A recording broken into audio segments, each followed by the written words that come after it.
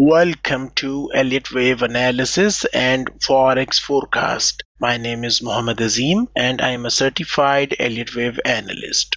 This video is brought to you by ReadyForex.com. Risk disclaimer: press the subscribe button and hit the bell icon to never miss upcoming videos.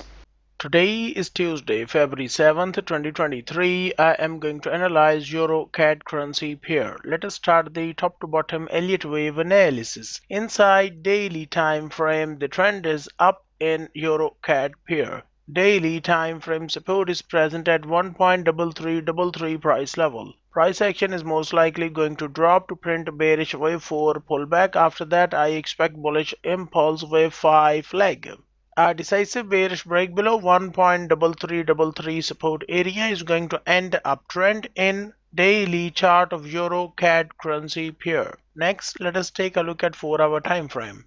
Price action manages to breaks below the most recent swing low. To me, Euro CAD pair trend to look sideways in 4-hour time frame. Next, let us take a look at 1-hour time frame. The trend is down in 1-hour chart. Intraday resistance is present at 1.4508 price level. I expect bearish impulse wave 5 leg to move down, which offers the chance to join the downtrend in Euro CAD pair. A decisive bullish breakout above 1.4508 resistance level is going to end downtrend in 1-hour chart of Euro versus Canadian dollar currency pair.